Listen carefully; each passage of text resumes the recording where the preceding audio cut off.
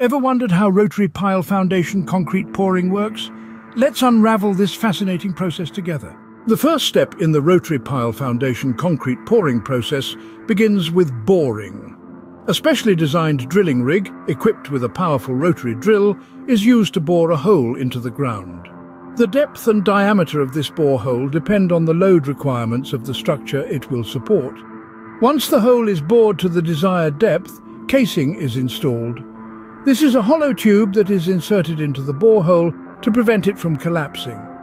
The casing also helps to keep the concrete pour clean by preventing soil and other materials from mixing with the concrete. With the casing in place, the next step is to introduce steel reinforcement.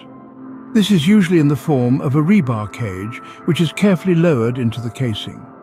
The rebar cage strengthens the pile and helps it to bear the building's load more effectively. Now comes the critical step, the pouring of concrete. The concrete is poured into the casing, filling it from the bottom up. This is usually done using a tremie pipe, a long, narrow tube that delivers the concrete directly to the bottom of the casing. The concrete must be poured continuously to avoid cold joints, which are weak points in the concrete. Once the concrete has been poured and has reached the top of the casing, it's time for the curing process. This is when the concrete hardens and gains strength. The curing process can take several days, and it's crucial to ensure that the concrete is not disturbed during this time. Following the curing process, the casing is then removed, leaving behind the finished concrete pile.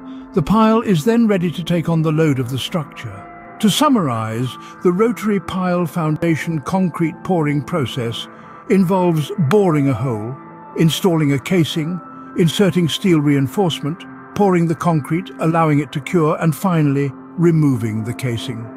Each step is vital to ensure the strength and stability of the pile and ultimately the structure it supports.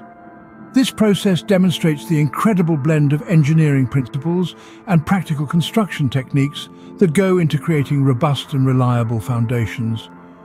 It's a testament to the ingenuity and skill of construction engineers and workers who make it possible to erect structures on a variety of ground conditions. So, the next time you see a towering skyscraper or a sprawling complex, remember it all starts with a solid foundation.